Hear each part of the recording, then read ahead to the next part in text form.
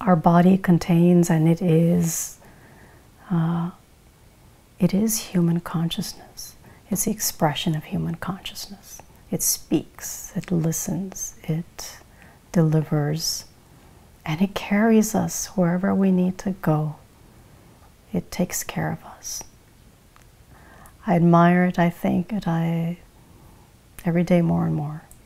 There's something that I really want to convey to people, and it's whoever's listening, is that the body is the final frontier.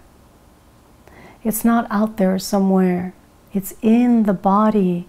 We need to go in the body to grow spiritually. It's in the body where we learn what we need to learn to expand our consciousness, and feeling comfortable in the body. It's really where it's at.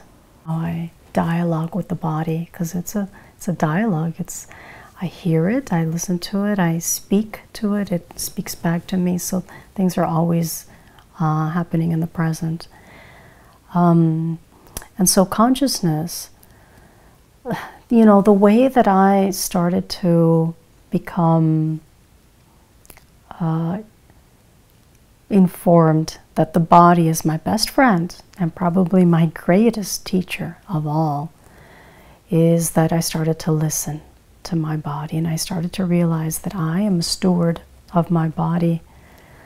I need to take care of it because it is constantly giving me feedback on what I'm doing right, or where I'm lacking, where I'm not giving enough, or where things are just not happening in the way that are supporting me. So then it's instant feedback, and you know, I can feel the body. I respond emotionally. I have gut reactions, or I have you know, even just the idea of sweating, the idea of body temperature, all of these things of the body, these are messages. So don't be afraid of what you might experience in the body. Don't feel afraid of experiencing pleasure and beauty and enjoying what it's like to be in the body. I'm not talking about being completely polarized by a selfish kind of drive of seeking only pleasure. I'm talking about something that is more fundamental than that, and it's true presence with your body, and being very honest about how your body feels for you and how you feel in your body, and recognizing that.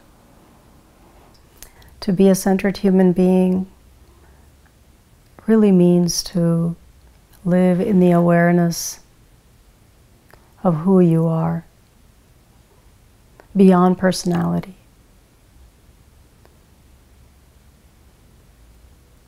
And asking the question, who am I?